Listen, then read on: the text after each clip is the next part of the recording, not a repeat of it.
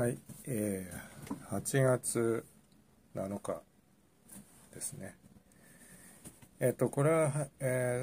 87年、1987年のことなんですけど、私は当時大学生、それで高校の時の友達とちょっと会ってたんですよ、夜。それで中華街の方に行って、でスタジアムありますよね。でスタジアムでちょうどマイケル・ジャクソンのコンサートやってたんですよね。それがあったんで、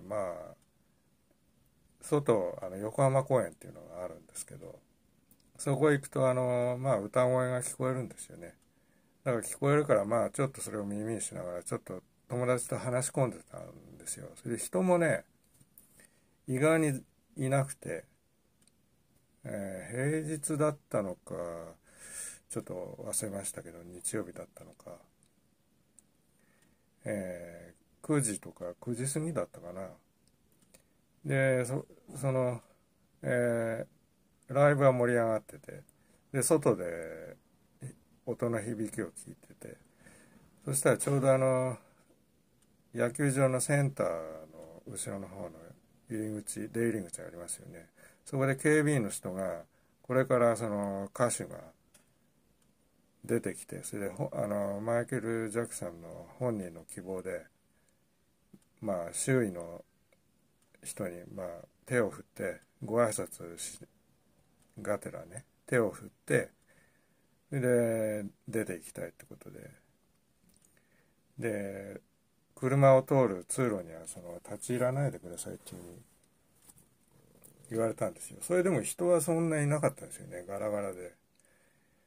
でコンサートが終わるともうすぐ出てくるんですよね。でワンボックスに乗って、で上から上半身だけ出して手振って、で私の目の前を、3メートルぐらい前かな、かなりもう顔の輪郭から顔のシワまでも見えるぐらいの距離ですよね。夜でしたけど、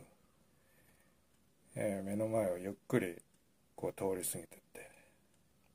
て、で私もそういうなんか有名なアーティストを見るの初めてだったんで、ちょっと驚きましたよね。